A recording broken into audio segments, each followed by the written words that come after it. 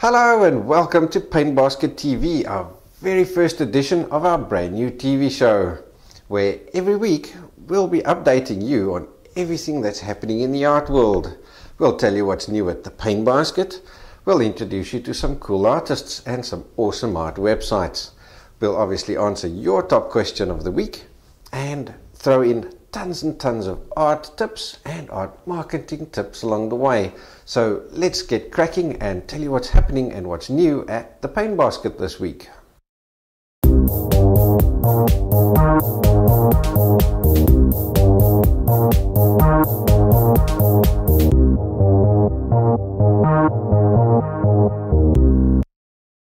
In the last while, we've had a busload of new guys join the website. 34 in the last week alone. That's stunning.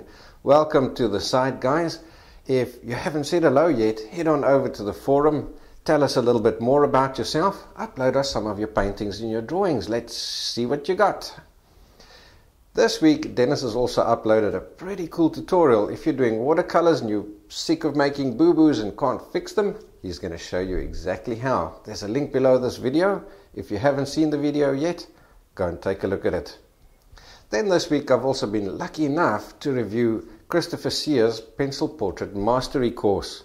So below this video I've got a link for that. You can go and read the review and see what I thought of the course there. Now let's head on over and take a look. Who's our top artist of the week?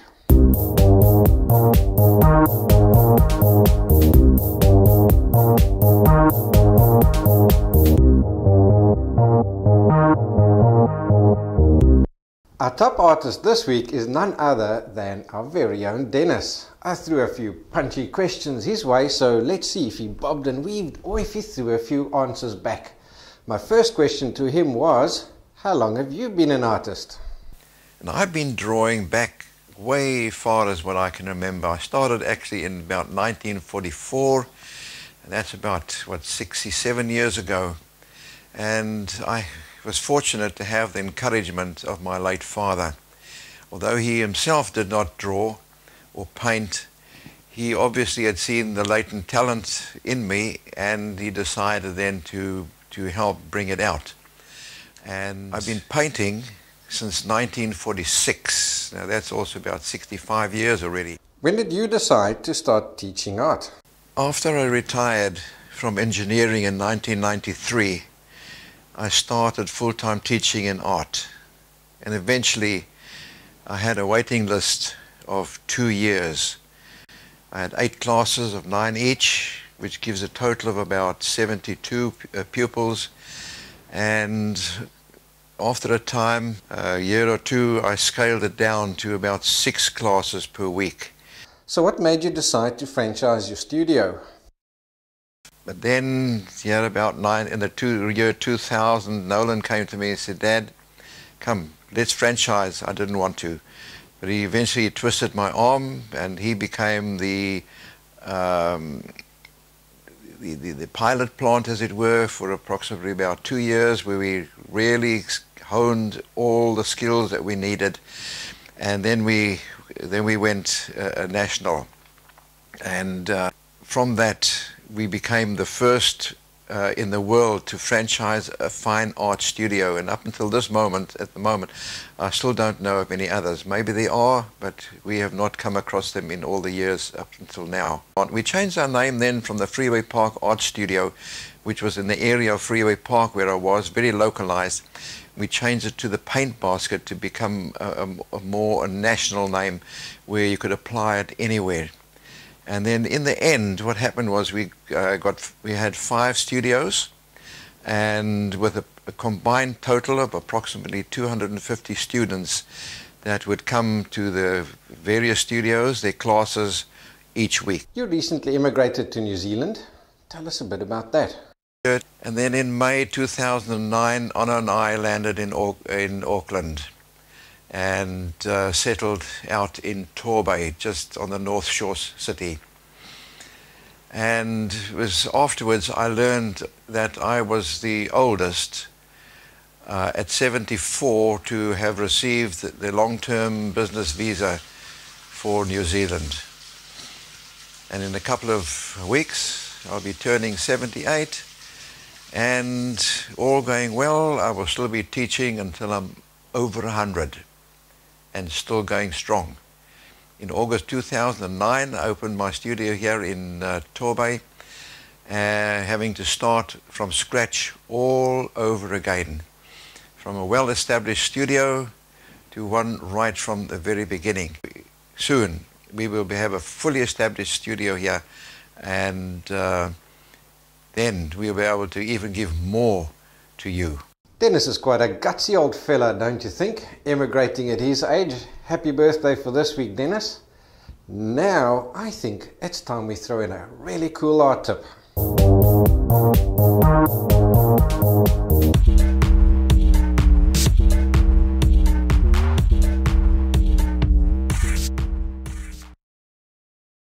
The paintings that you make to sell need to have repeatability. In other words, if you've created a look for your paintings which sell well and the people like, you need to be able to create that same look 3 months, 6 months, a year, even 10 years down the line. So if the guy looks at the first painting and your last painting, they must all look similar. Now, a big part of that is the colors that you've used. So what I do to make sure that I get that repeatability in my paintings is I jot down exactly the mixes that I've used to create the paintings. So let's use my cherries as an example. What I do is I make myself a card like this. Now on the card I've got all my different colors that I use in the painting, and next to it I've written down exactly the mixes. In other words, I've written down the make of the paint that I've used, the exact color and the exact percentage. So what I've done is I've sat down and said 25% of this, 25% of that color, and 50% of the other color. So it doesn't matter if it's 10 years down the line, if I can get the same brand of paint and use exactly the same mix, I know that that cherry that I'm going to paint today looks exactly the same as the one I painted a year ago. If you do that in your paintings, you'll always have that repeatability and that consistent look that makes your art look unique and instantly recognizable in any gallery anywhere in the world.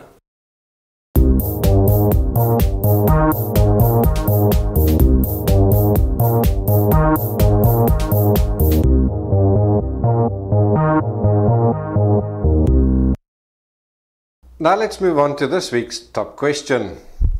This week's question comes from not off our forum or off our website, but from our YouTube channel. Ziad asks, "Hello Nolan, I would like to know more about complementary color theory. We know blue's complementary color is orange, so if I want the blue color in the shadow, I will use orange. But what about warm and cool? For example, ultramarine blue is a warm blue. Cobalt blue is a cool blue. So will I need to add a warm orange to the warm blue or cool orange to the cool blue? And if so, can I use any warm orange to the warm blue or any cool orange to the cool blue to achieve my shadows?" I hope you can understand what I'm trying to say in this complicated message. I'll be very grateful if you can respond to my message. Thanks from Ziad.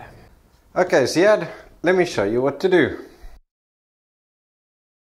Ziad, you're 100% correct saying that when you're working with a cold color and you want to shadow it, you'd need to use the two cold colors to shadow it. For example, in your blue example, you would use the cold yellow and the cold red to make yourself a cold orange.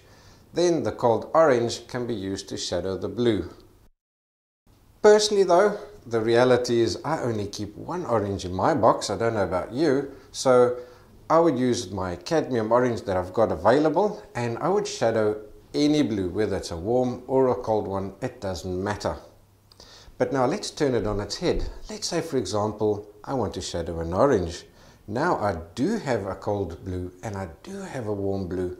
So I would, if I've got a warm orange, I would shadow it with the warm blue, the ultramarine. If I'm working with a cold orange, and I could then shadow it with the cold cerulean. So I hope that makes sense yet. It's the rule, but if you don't have the correct color, just use what you've got, it's fine. Well, unfortunately, that's it for the first episode of Paint Basket TV. I hope you've enjoyed our new format show. Please let us know what you think. Leave your comments in the box below. Tell us what you'd like to see. Ask us a question. Let's see if we can answer it. I'll see you next week. Have a great week. Paint Basket TV.